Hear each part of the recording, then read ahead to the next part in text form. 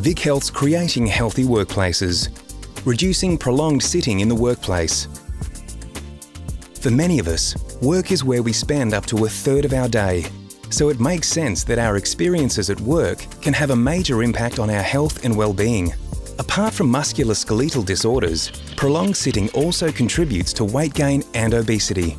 Currently in Australia, 5 million people are overweight, including 1.3 million classified as obese. We lose 4 million days of productivity from our workplaces each year attributed to overweight and obesity.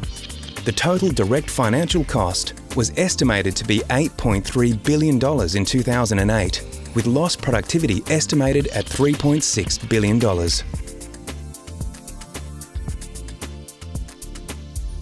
Preventive efforts will have significant long-term health and economic benefits.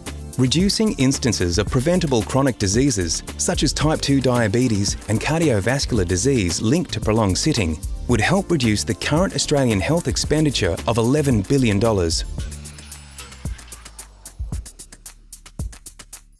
Workplaces influence our physical, mental and financial well-being, which in turn affects the health of families, communities and society. With 11.4 million Australians in workplaces, 70% in full-time employment and each month working a total of 1.6 million hours, workplaces are ideal to promote health and well-being to a large audience. VicHealth's Creating Healthy Workplaces program aims to find innovative ways to make workplaces healthier, more positive places.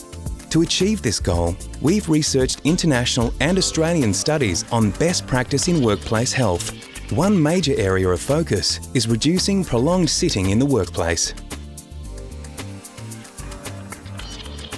Time spent in sedentary behaviour, sitting or reclining with little or no expenditure of energy at work.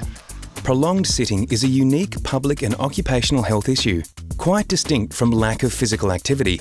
Health experts agree that prolonged sitting could have serious implications for working adults.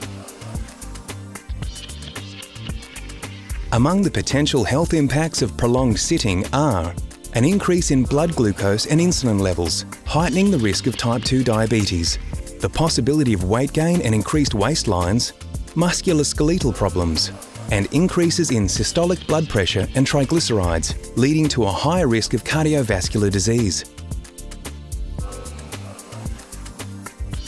You spend the majority of your adult life in the workplace, where prolonged unbroken time spent sitting is common. On average, office-based employees are highly inactive at work, spending 75% of work hours in restricted movement time.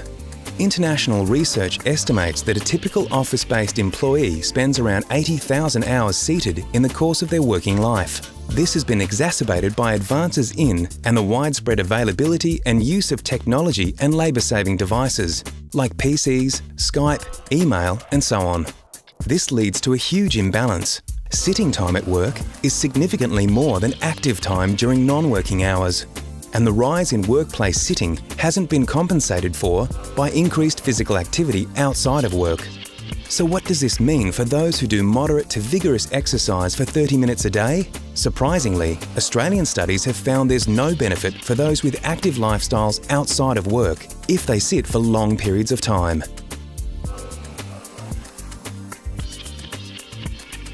So who's at risk? Office-based staff are the largest single occupational group in Australia, representing more than 12% of the working population. Others at risk include those working in the transportation industry, such as truck, taxi, bus and train drivers, as well as airline pilots. Also at risk are workers in highly mechanised trades, including crane operators, single-driver garbage collectors and sewing machine operators. Reducing and breaking up prolonged sitting for these groups would lead to the greatest population health benefits.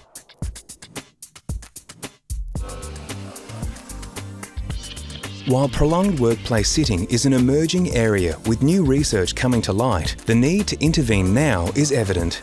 Real change will only come with a major shift in Australian workplace culture. So what can be done now to avoid prolonged sitting at work? Redesign your work environments.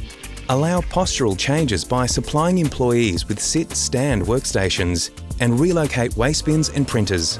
Provide telephone headsets to allow movement during telephone calls. Conduct standing or walking meetings. Encourage face-to-face interactions instead of emails. Increase the number of breaks from sitting time, in addition to conventional breaks like morning tea or lunch. Importantly, research has shown an increased level of breaks showed no detrimental effect on productivity.